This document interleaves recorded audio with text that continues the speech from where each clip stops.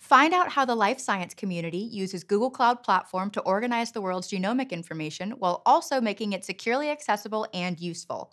On this episode, we'll see how it's done through a quick demo where you'll use Google's implementation of the HTS GET protocol and SAM tools to create a project using public data.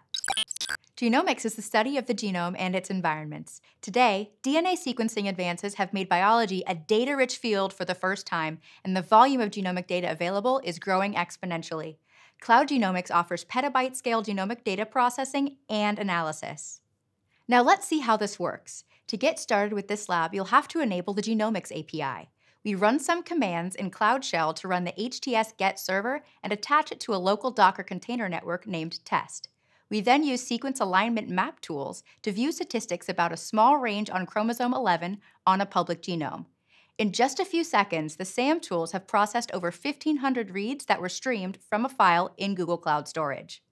Highly complex searches that previously could have taken minutes are now taking as little as 4 seconds. This kind of speed and scalability is accelerating breakthroughs in understanding the causes and subtypes of conditions in ways that can advance diagnosis and treatment as never before. Qwiklabs is an online, hands-on lab library available 24 hours a day, 7 days a week with more than 150 labs on every cloud topic from intro to expert level. Each lab helps you learn a new skill in about 30 minutes using Google Cloud. Take the Google Genomics Quick Start Lab, the same lab we just went through today, and practice working with Google Genomics API for yourself. When you're ready, use this link to take the lab, and when you're ready to sign up for GCP, use this link to apply a $300 credit to your account. We want to hear from you. Every week we'll be answering a question from our viewers, so let us know what's on your mind in the comments below.